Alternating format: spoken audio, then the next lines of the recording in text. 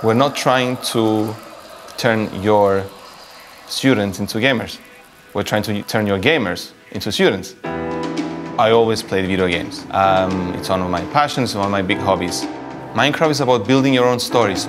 The game has a day-night cycle, so during the day you explore, you find out that you can break blocks, and then you pick up those blocks, and then all of a sudden it's night. You're all alone during the night, then monsters come, and you die.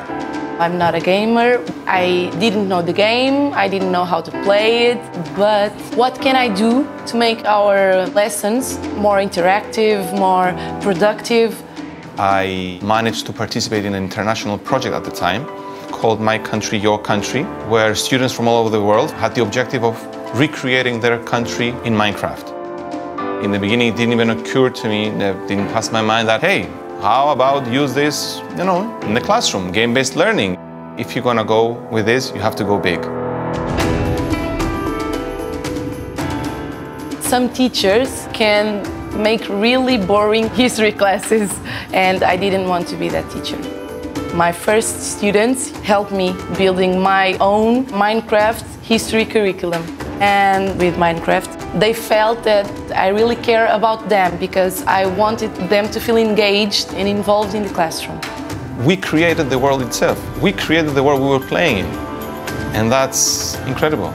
I had some hard difficulties at the beginning, but some experts of my class helped me, and then I became an expert. I thought it was very interesting because we could build and demonstrate what we were learning in class. Students started to show competences and skills that through the game, they were much more easily expressed. No, my first reaction was like, oh my God, this is a 3D world and I could do whatever I want to do. I could build my own house, and my dad is an architect, and he was like, whoa, you could help me with this and you can become an architect.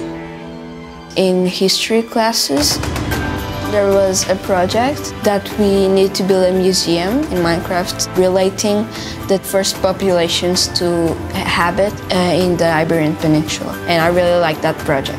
Fiquei a perceber que se pode estudar através de Minecraft, através de jogos. Promove pensamento abstrato. Foi uma mais-valia cognitiva.